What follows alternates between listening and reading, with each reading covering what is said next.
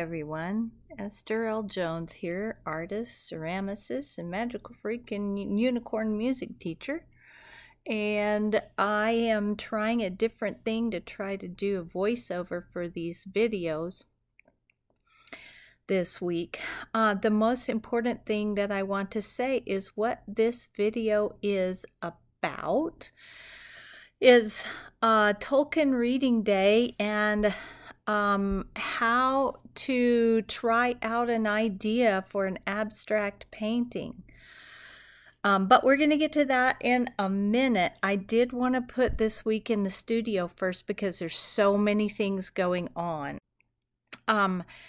So this week has been less active creativity-wise and more in the admin and preparation for things that are coming and regular life responsibilities.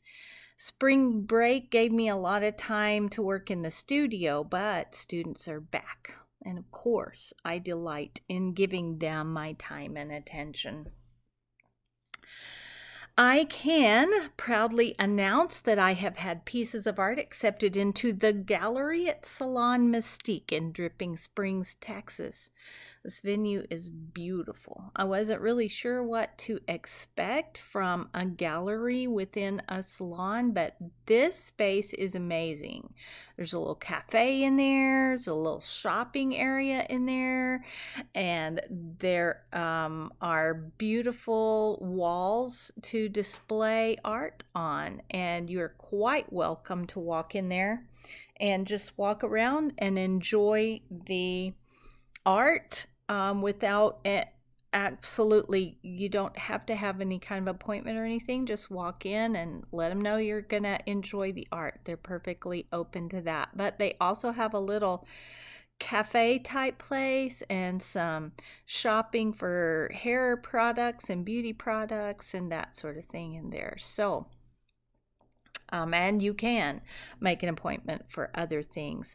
There will be a reception April 2nd starting at 3 p.m. and going to 5:30.